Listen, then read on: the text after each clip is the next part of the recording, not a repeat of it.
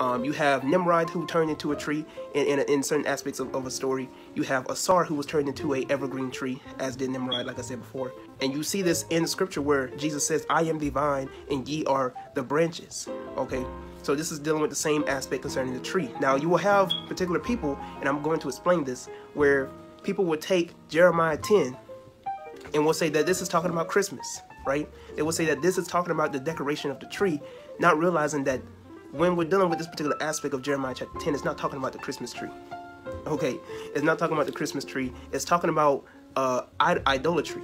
Okay, it's talking about idolatry because it talks about the craftsmen who cut down a tree, right, and then decorate that particular material with silver and gold. Okay, it's not talking about you taking a tree, putting it in your house, and decorating it. You know, that's not talking about that particular costume, right? When you're dealing with the evergreen tree, when you're dealing with the pine tree, you're dealing with a certain aspect concerning the very spirituality of your divinity, of your very enlightenment. When you look at the pine cone, right, the reason why you see certain popes, you know, people have the pine cone on their cane or whatever the case may be, or their staff.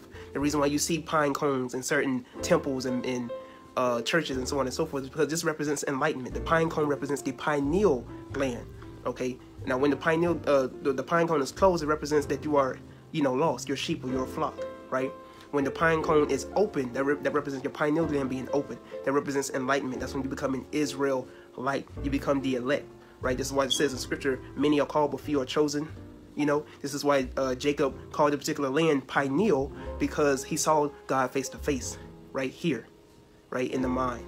All is mind, and the universe is mental. Okay, so when dealing with the Christmas tree, when dealing with anatomy, you're dealing with your body, because your body is essentially a tree, right? If you look at your body and the way that it's made up, you know, it's essentially, when you look at the nerves, you're a tree, right? You're the tree of life.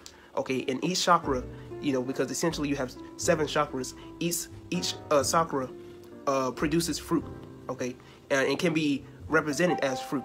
So when you see the ornaments on the tree, the ornaments on the tree represents that fruit, right, that you produce, right, that fruit in which the Bible also says that you judge a man by the fruit that he bears. It tells you in the book of Proverbs that a man, he eats off of the fruit, you know, off of his works, and, you know, because life and death is in the power of the tongue, and whatever you speak, that's what you're going to eat. You know, you get what you put out into the universe. That's basically what it's saying. So when dealing with the Christmas tree, the ornaments, you know, you're dealing with fruit, okay?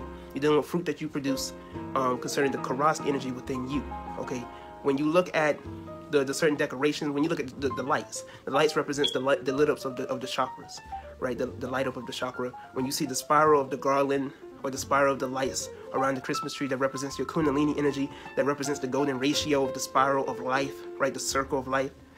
This also represents your DNA pattern. The DNA, the way that the DNA is made up in that very swirl pattern.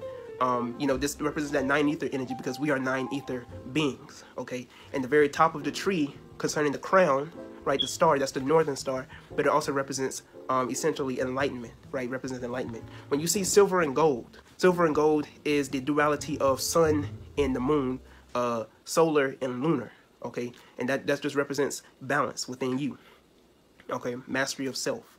So you have solar, which is your left side, and the moon, which is your right side. That's essentially what the Christmas tree is. It's really nothing else more to it other than that.